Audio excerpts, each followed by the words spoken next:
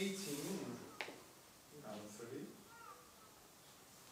I was talking with Melanie and Christoph about an edition, and Christoph was totally enthusiastic about the idea that he had access to a letterpress. And the only thing about the letterpress that interested me was misregistration. And you can't really get misregistration by chance, by lithography and all. For once the plates are made, they're made. And we started to work on this project, and I came up with the book that I wanted to do, which is TIT as TAT. And with that in mind, we began to set it up, and here we are. We have literally an edition.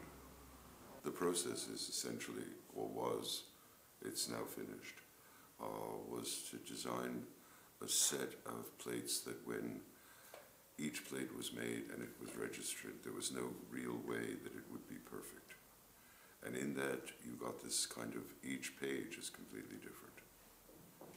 Each time the press hits the paper, it's a different impression. And then we worked on the inks, and we worked on the paper, and in fact, it was extremely complicated, and in the end, it's extremely simple. TIT as TAT, it's a work of mine where there's a TIT for TAT expression, which is all concerning tapping and hitting. And there are different ways of hitting. When you have one way and another way, in the end, one functions as another.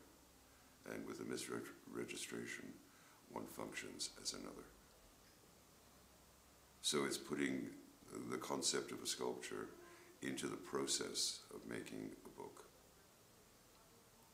So it's putting your work where your mouth is, I guess, where you basically build a sculpture that has to do with the fact that tip, tip, in fact, can function as each other. They are not the same thing, though. And turning that into a book. To speak about something that is an object already is superfluous. It becomes gilding the lily, and the lily is not bad by itself.